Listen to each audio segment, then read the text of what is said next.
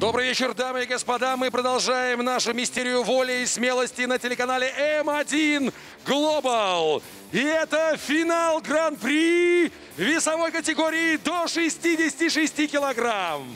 В красный угол октагона вызывается боец клуба «Легион» Гродно Андрей Skolush. So it's a final Grand Prix featherweight matchup between Vladislav Poznyak and Andrey Skolush.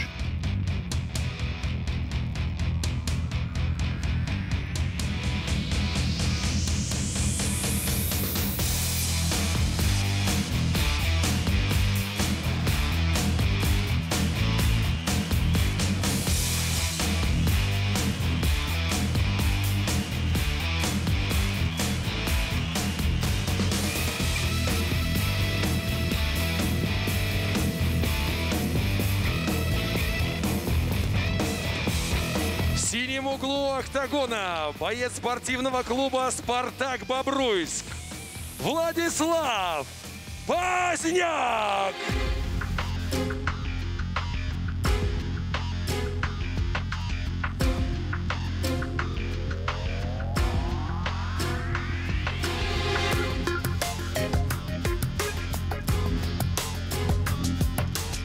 So Poznyak and Skolush set for competition in this final Grand Prix featherweight matchup.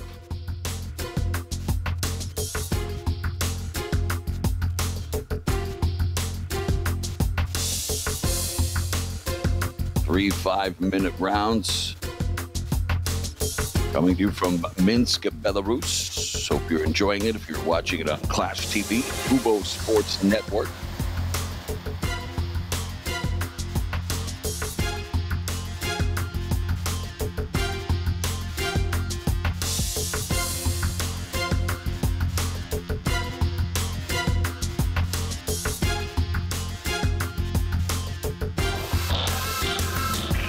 Встречаем бойцов в красном углу октагона.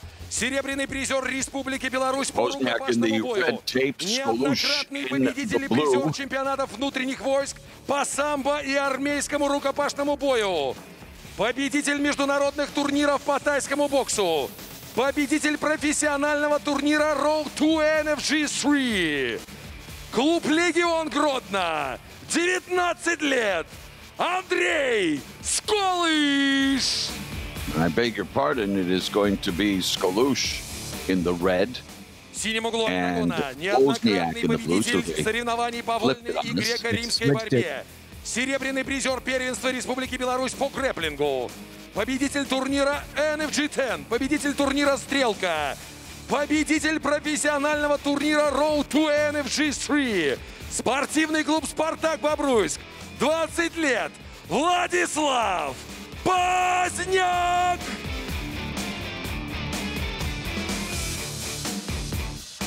So Poznyak and Skolush meet in the final Grand Prix featherweight matchup. Set for the first of 3 5-minute rounds. Внимательно слушаем мои команды. Правила не нарушаем. Покажите честный, красивый бой. Пожали руки. По углам. So Skolush in the red, Poznyak in the blue. Poznak's got a bit more experience. We'll see how that plays out in the next 15 minutes. Or less.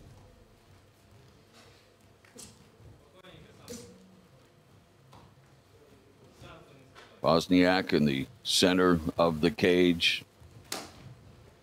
Skolush utilizing his footwork already, trying to find an entrance, goes for the low outside leg kick, misses with the 1-2. Skolush being very active on the outside.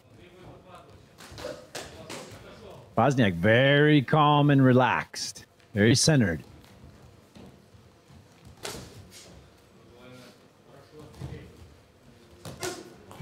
Skolush attacking with the kick to the lead leg.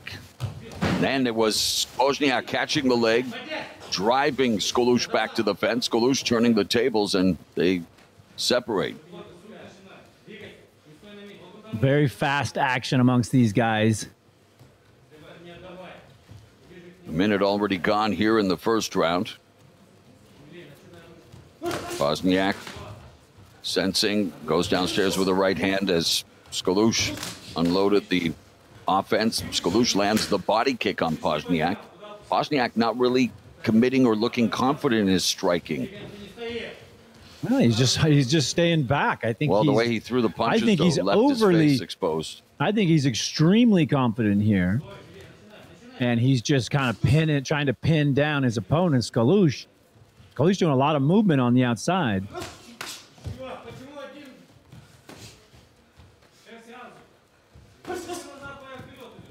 Both missing. And it was Skolush going with the kick and timed by Poznyak, but then Skolush on the bottom, very active from the guard, and Poznyak passing guard to side control, but it's Skolush again achieving full guard. Skolush looks pretty wily on the bottom. He's done a good job moving between the positions and getting himself where he's safe. Skolush looking to control the posture of Poznyak. High guard.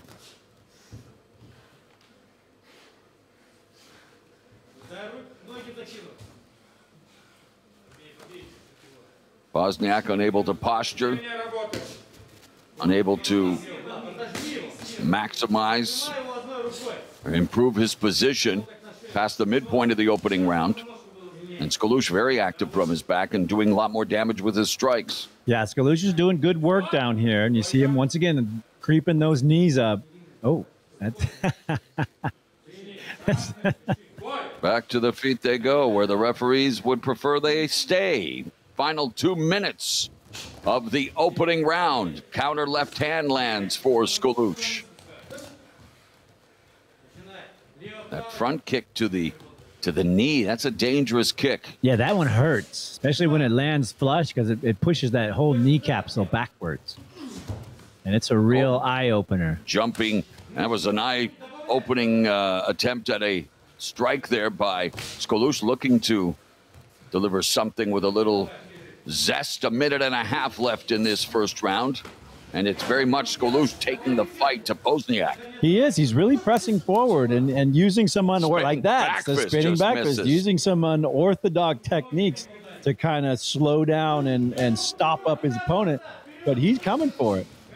And those jumping knees are no joke. Like, they take a lot of energy and they're very high risk. And Skolush again looking to seize the takedown and does so. And Poznyak unable to defend the takedown, and we'll see how he works from his back.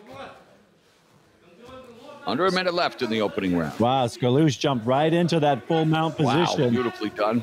And ground and pound. Skolush very aggressive, here to finish the fight, here to win the final featherweight here Grand Prix matchup, and he is taking it to Poznyak. Poznyak doesn't seem to have an answer for this position at all. Bringing those legs up, that only works when your opponent's sitting up and you get near his armpits. And it's ground and pound central for Andrey Skolush. Poznyak desperately trying to wing block, trying to avoid the brunt of this barrage from Skolush. Skolush high, full mount, final 15 seconds of the opening round. It's all Andrey Skolush. He's really controlling these final seconds, too. And this is where you drop some real big bombs and you send your opponent to the corner with some extra lumps and something to think about. Poznyak took his lumps in the first 5 minutes.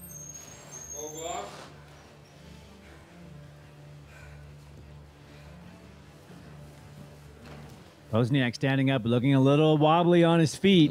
That was a lot of energy expended in those last 30 seconds with the mount position, avoiding those big punches. It takes two to make a thing go right. It takes two to make it out of sight. Little DJ Rob Bass and DJ Easy Rock.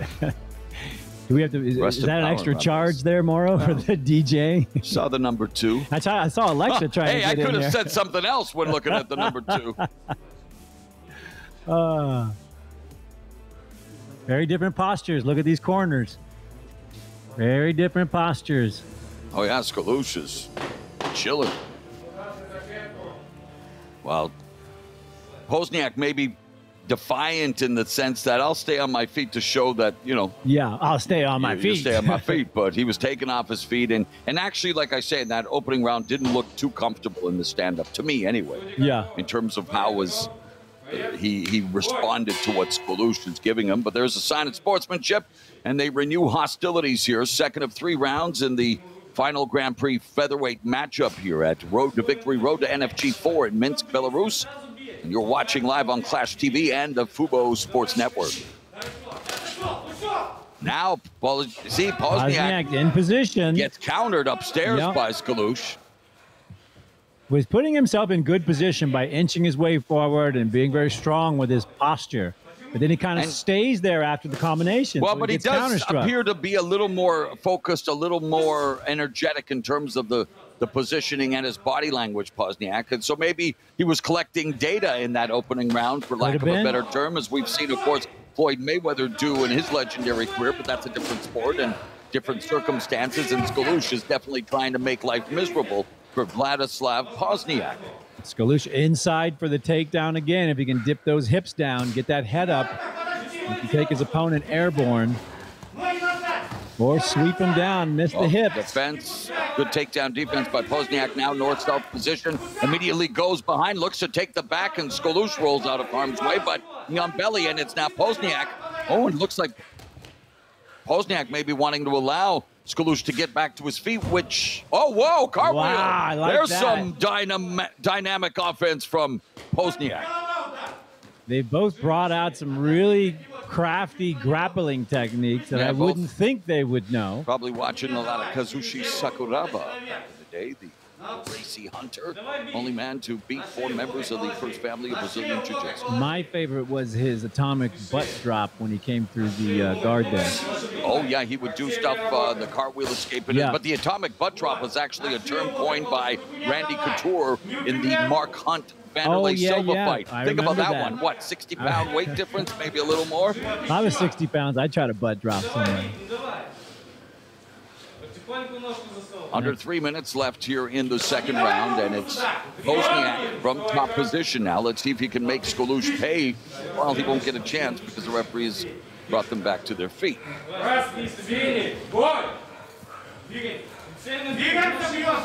Skolush was doing a lot of work earlier in the stand-up movement. Nice counter there. He's looking better in the stand-up here in round 2. Skolush with the body kick that lands. Or, excuse me, Pozhnyak is looking better. And he's coming back, I think, with more power and more precision. Comes more responsibility. I saw Skolush shaking off a shot there. I think Skolush has felt the power now. And I think his steam is gone. Well, I was going to say he maintained a pretty frenetic pace in that opening 5 minutes, and there again there's different strategies, different tactics. Poznyak didn't expend a lot of energy in the opening round, but really finding his groove here in round 2 and doing better in the stand-up. Doing a lot better, and he's very crisp when he does it. Whereas Skolush, he's looking defensive and kind of sitting back when those big punches come. Skolush continues to wind up, try to throw everything with bad intentions, while Poznyak beginning to find a bit of a rhythm, backing Skolush to the fence. Skolush says, bring it on, and Poznyak content to just deliver single shots, pot shots with a jab. And Skolush now, he's trying to play the games. It's Nate Quarry and Caleb Starnes all over. Well, I like how he's trying to, because I think he's secretly tired, so I think he's trying to turn the psychological tide. And this is what I was talking to you about before. Where does that mental fortitude become a factor? Yeah, I think he's looking for a way to win and get the advantage, and right now it's psychological. Yeah, but this speaks to the fact he doesn't respect Poznak's power, that's for sure, and he'd better be careful. Remember Anderson Silva, the legendary fighter, clowning with Chris Weidman, and how did that end for him? Well, everything works, but nothing works for long, and when you punch the brain, it gets damaged. Oh, Great high kick. Skolush, but it lands on his back, and he's just chilling and relaxing. I almost feel like he accepted that, like, oh, no, that didn't go, I'm going to fall down. It's interesting because in the first round, we saw Pozhnyak doing a little more of the posturing and maybe laid back and not as fluid, and a lot from Skolush.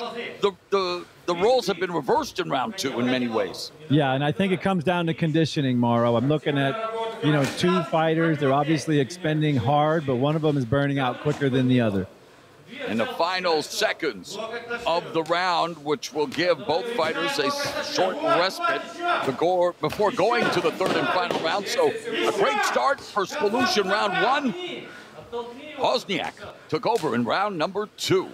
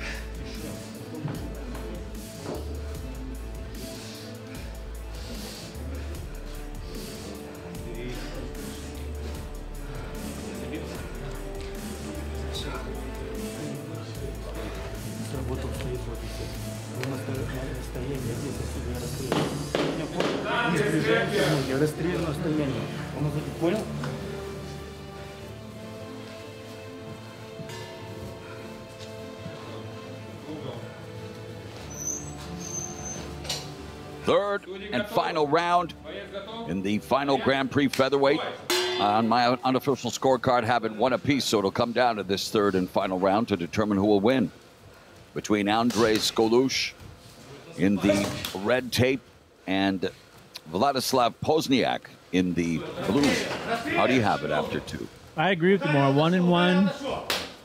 I think, you know, I don't want to see this one go to the judges, so I'd like to see one of these young men, you know, just really go for it. And that's what they're doing there momentarily in that exchange, but Skolush appears to, again, be on the receiving end of Poznak's attack, and Pozhnyak now beginning to show more efficiency and more effectiveness in his striking, becoming much more comfortable and finding his groove that we saw start in round number 2.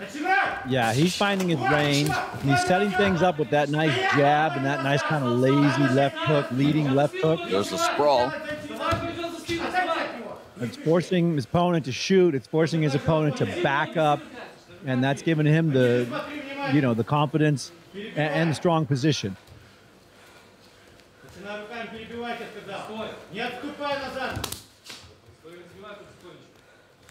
All the fast movements, all the changes from Skolush have sort of disappeared. Now it's gotten back to some basic, you know, punch and move techniques.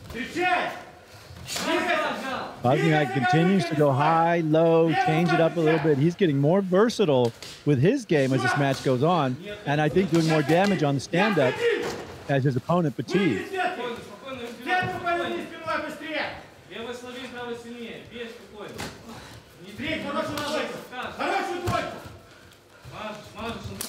Skolush winding up. There's a body kick, but it gets caught again, and Poznyak now beginning to pick apart Skolush and utilize Skolush's limited offense now against him, countering into takedowns and whatnot. So slow start for Poznyak, but it may have been part of the plan. I think he was just, you know, finding his range, finding his thing, being conservative with his movement.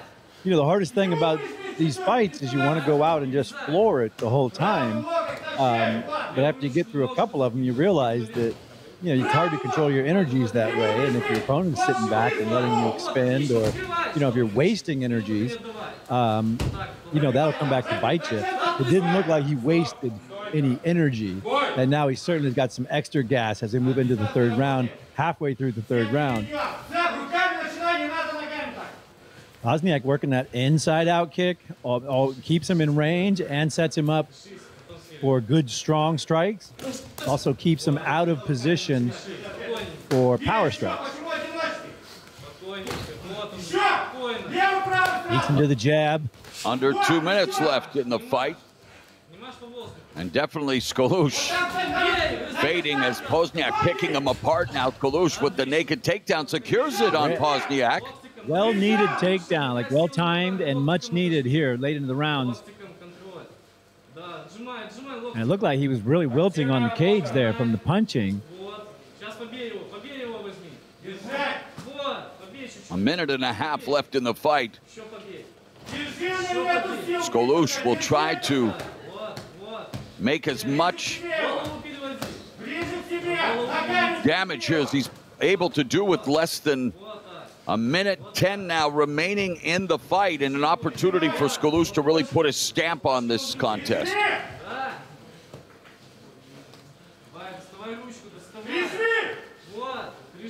Now, Skolush has got to do some work here. Feel like he's behind in the game, which means when the numbers get in front of the judges, they're going to be like, who did more work? So this is the time to do work. The last 50 seconds, when you got your opponent pinned up in the cage, this is the time to unleash the punches, change positions, you know, even go for a hold, but certainly give the appearance and the effort that you're trying to finish and win.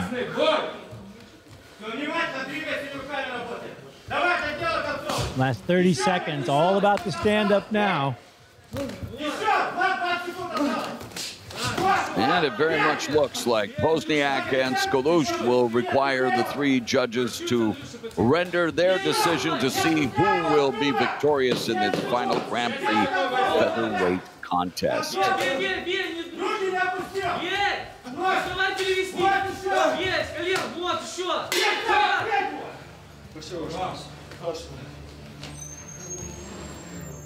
Pozhnyak looking to improve to 3-4, while Skolush seeks his second victory in this his third professional contest.